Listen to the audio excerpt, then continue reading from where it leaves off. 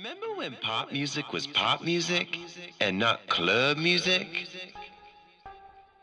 Remember when you used to listen to the radio to hear your favorite pop song? And you went to the club to hear the remix? Remember when MTV played videos and really was music television?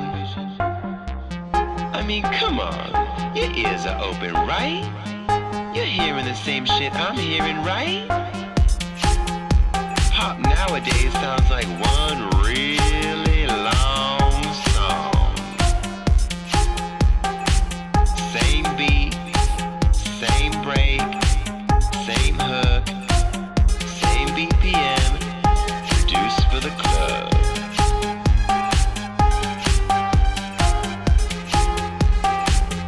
There is no more pop music. Where is the originality? Where is the talent? Where is the, oh my God, did you hear that new track? I can't wait to hear the remix. Most kids nowadays really don't know what a remix is. What a remix does. The power of the remix. The sensation of hearing your favorite pop radio song when you least expect it on the dance floor in the club. When your drink is setting in, the lights are taking you there, the DJ is working it out, and suddenly you hear something familiar. Same pop song you heard on the radio earlier, but this time with a banging house beat driving it into your body, your mind, your soul.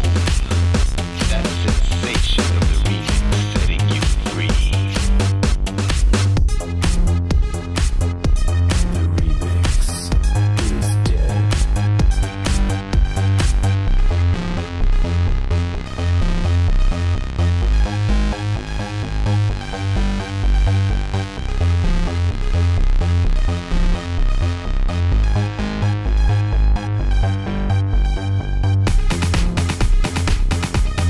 I mean, everybody's a producer nowadays, right? You got a computer, you got internet access, you're a producer. And one would think that with so many remixes being done, and by having the acapellas so readily available for any Joe Schmo to cut and paste and loop themselves a quote-unquote remix, the end results should be the best of the best, la creme de la creme. I mean, with so many remixes being done, someone's bound to